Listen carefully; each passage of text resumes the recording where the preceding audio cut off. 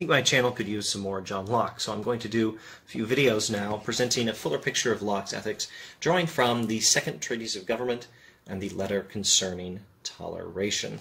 Let's go first to the Letter Concerning Toleration, where Locke describes ethics and the good life in very broad terms, presenting the framework in which to understand ethics. He says, "A good life, in which consists not the least part of religion and true piety, concerns also the civil government, and in it lies the safety both of men's souls and of the commonwealth. Moral actions belong, therefore, to the jurisdiction both of the outward and inward court, both of the civil and domestic governor. I mean, both of the magistrate and the conscience. Here, therefore, is great danger, lest one of these jurisdictions entrench upon the other, and discord arise between the keeper of the public peace and the overseers of souls." Locke is saying that religion is concerned with ethics. Religion is concerned with the pursuit of the good life, and so is government. But the good life has more than one aspect. There are two aspects to the good life.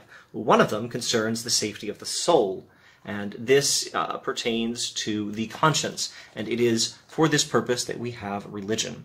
And the other aspect of the good life pertains to the body, or we might say, one aspect of the good life is the pursuit of eternal goods, and the other is the pursuit of temporal goods. And this second aspect of the good life, the pursuit of temporal goods, that which pertains to the body, this is where government is concerned. And it's very important that we not let government intrude upon those things which are pertaining to eternal goods, or vice versa.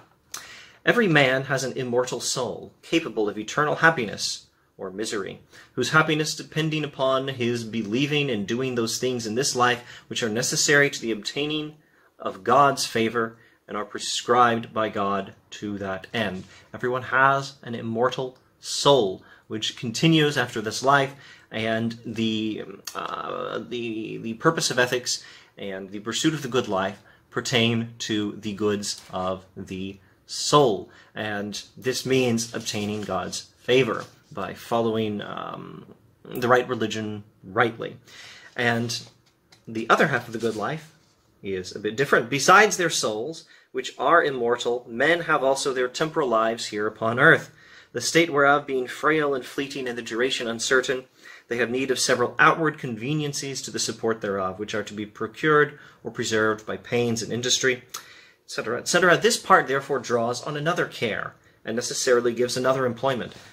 But the pravity of mankind, or the depravity of mankind, being such that they had rather injuriously prey upon the fruits of other men's labors than take pains to produce for themselves, the necessity of preserving men in the possession of what honest industry has already acquired, and also of preserving their liberty and strength, in other words, property, liberty, and life and health, are his priorities here, whereby they may acquire what they farther want, obliges men to enter into society with one another, that by mutual assistance and joint force they may secure unto each other their properties in the things that contribute to the comfort and happiness of this life, leaving in the meanwhile to every man the care of his own eternal happiness." There are temporal goods and eternal goods. There are the goods of the soul, there is the pursuit of God's favor and eternal happiness after this life, and then there is the pursuit of temporal goods, physical goods, things pertaining to the body, physical life, liberty, and property.